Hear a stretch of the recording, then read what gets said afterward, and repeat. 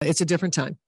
And so our path sort of, when I met with Glenn to kind of talk about really from the 2019 off season to prepare for the 2019 season, from that point where we analyzed the coming drafts and we talked about free agency and what was our path, what was our best path. And our best path at that time, we felt like, especially in getting Fee in 2019, was that we could get some solid free agents, put a solid team together that could do well, and we did. I mean, we finished in the semifinals in 2020. We were third in 2021, and we had a good enough team to be a playoff team last year. It just didn't happen, and so you kind of go now, as I shared with Glenn ago, the drafts are starting to change a little bit in terms of like our interests, and so the timing of maybe.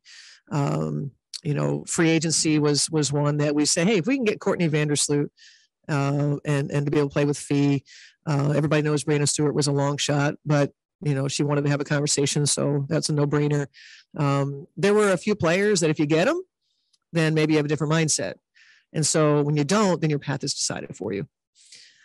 The end in 2018, that was really draining. Really, really draining. And then the lift that I call it the heavy lift that has been to do what we've done since 2018. It's really unheard of to go from those types of players and to continue to maintain a level of success of competing. In 2019, we finished the same as the 2018 team did. We were sixth. In 2020, we were fourth, and we were in the semifinals of playoffs. 2021, we were third.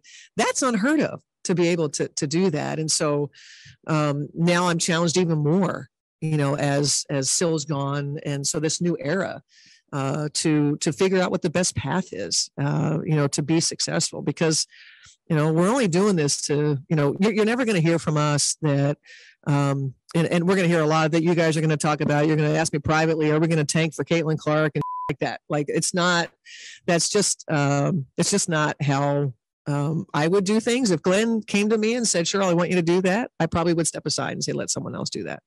I don't believe in that. I think if you get there organically and that's what you deserve, great.